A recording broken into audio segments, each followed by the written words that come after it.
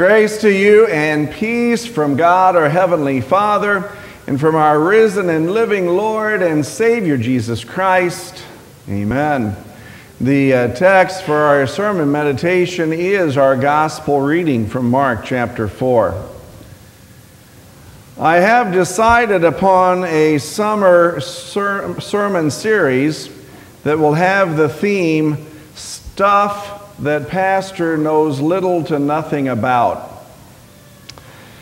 I am sure we could fill up the months of June, July, and August with those topics. Last week, based upon 2 Corinthians chapter 5, verse 1, which happens to be the first verse of our epistle reading today, I told you about my lack of interest and experience in camping. Well, today the topic is gardening.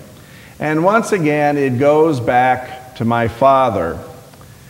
Every spring, Dad planted a garden in our backyard in the hopes of having something to come of it. One thing that he always liked to plant was tomatoes.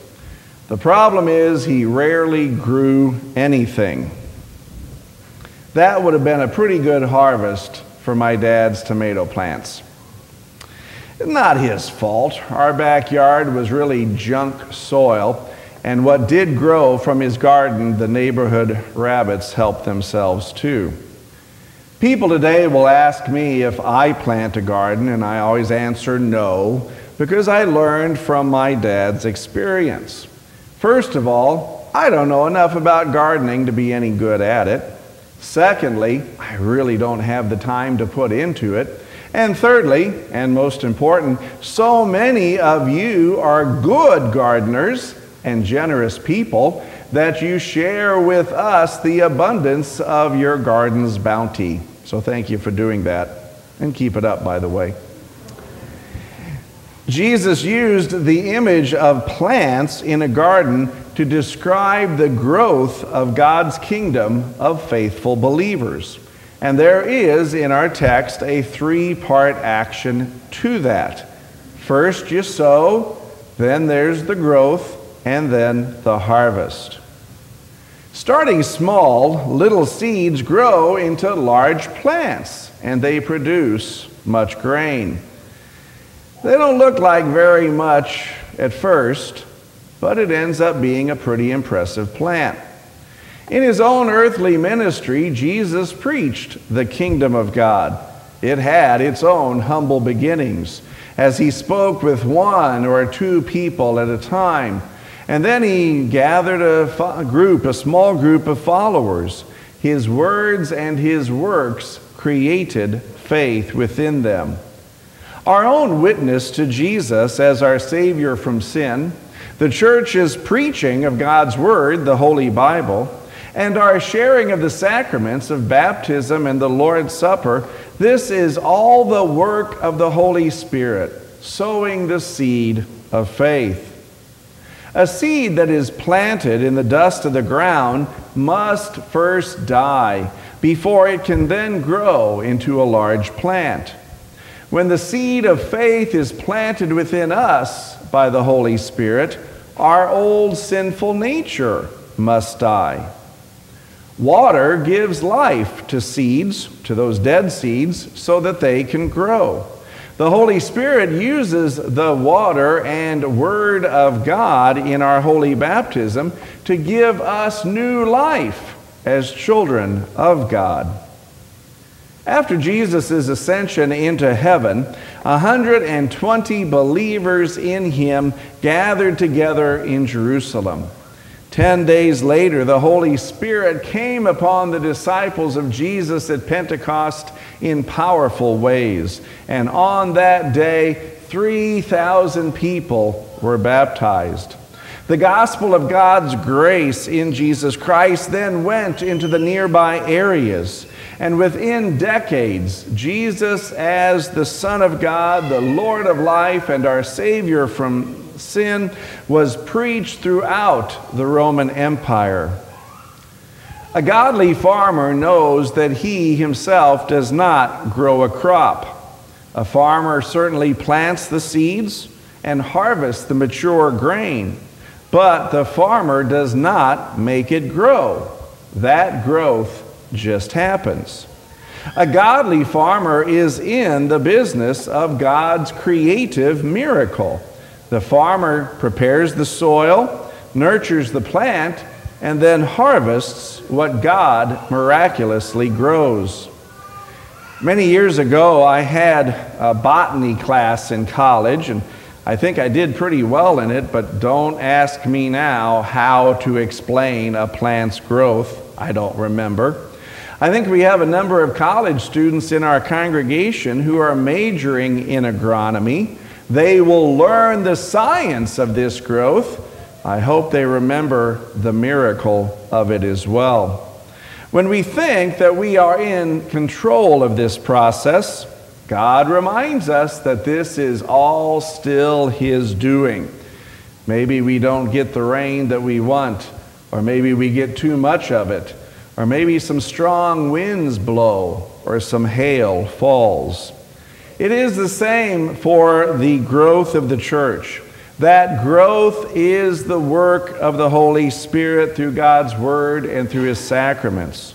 We get ourselves into trouble if we think that it's our slick methods, that it's our newfangled gimmicks, or it's our own flashy style that brings about the growth of God's church.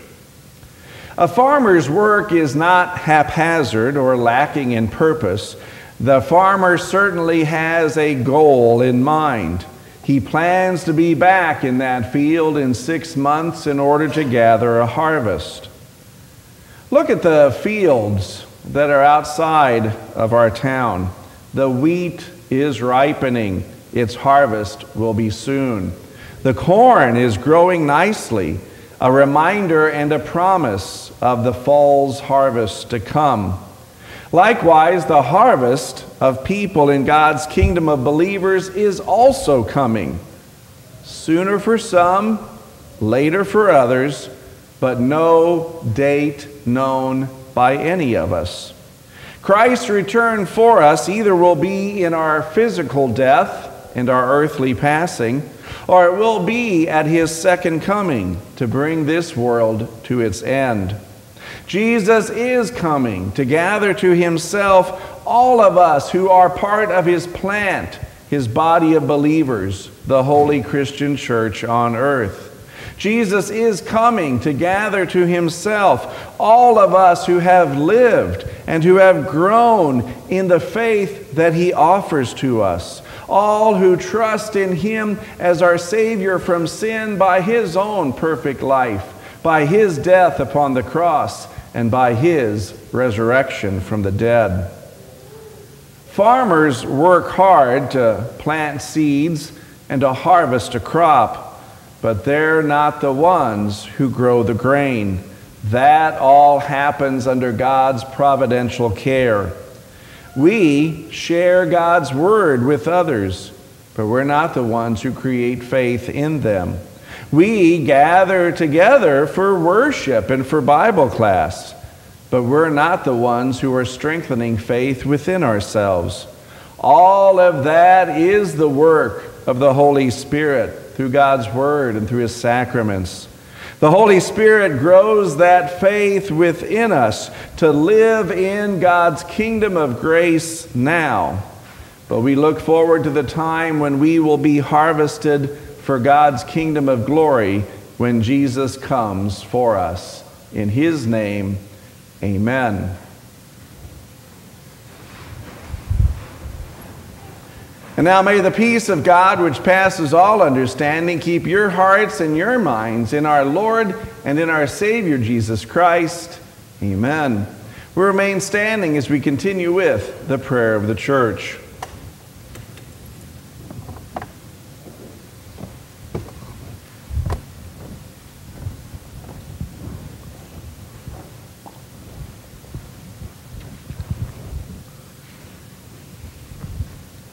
In our prayer of the church, we remember those who are hospitalized and in need of healing and comfort. We add to that list James Ratz.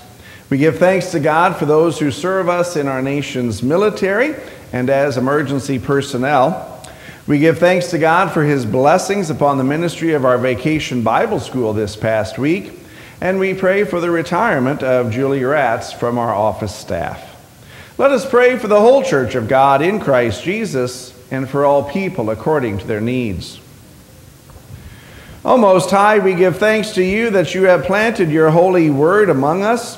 Give healthy growth to your church, that she may weather the storm winds of this world steadfast in Christ, ever bearing the fruits of love and singing praises to your name. Lord, in your mercy, Lord God, your Holy Spirit plants your word and causes it to sprout and grow as it pleases you.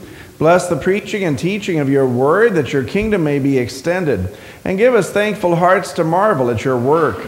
Send faithful laborers into your fields to scatter your seed here and abroad, that in due time a harvest may be reaped for your glory.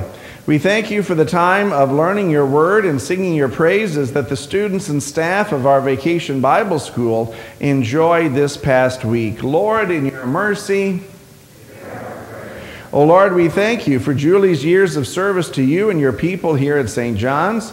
You have blessed us through her dedication to our congregation's ministry over the past 20 years. We pray that you will continue to bless her with health and happiness, hope and joy, and a full faith and life as she retires from her position in our church and school office. Lord, in your mercy, eternal Lord, ruler of all, graciously regard those who have been set in positions of authority among us, especially our elected and appointed government officials, members of our military, and those who serve as emergency personnel. Guide them by your Spirit to be high in purpose, wise in counsel, firm in good resolution, and unwavering in duty, that under them we may be governed quietly and served peaceably. Lord, in your mercy, Father, we are bold to ask for all things because you have given us your Spirit as a guarantee. Hear us as we intercede in Jesus' name for those in every need, especially Evelyn, Ed, Elroy, James, Larry, Bob, Dennis, Rhonda, Lori, Doug, Bob, Bruce, Michelle, Terry, Dave, and those we name in our hearts. Lord, in your mercy, O God, we groan under many burdens in this earthly tent and long to be clothed with your eternal life, which will swallow up all mortal sorrow. Give courage to your servants, especially those who mourn the death of a loved one, to walk by faith and not by sight, to mourn our dead in the hope of the resurrection, and to make it our aim to please you while here in the body, until at last we are at home with Christ. Lord, in your mercy, Holy Father, from Israel you have taken a tender sprig, your chosen Messiah Jesus, and planted him on the mountain for our salvation. By his death on a tree you have reversed the curse of sin and brought life again to dry, dusty souls. Do not let us despise your Christ, his humility, or his suffering, but bring us with all your Christians into the shade of his eternal rest. Through the same Jesus Christ, your Son, our Lord, who lives and reigns with you in the Holy Spirit, one God, now and forever. Amen. We join in the singing of the offertory, beginning on page 159 of our hymnals.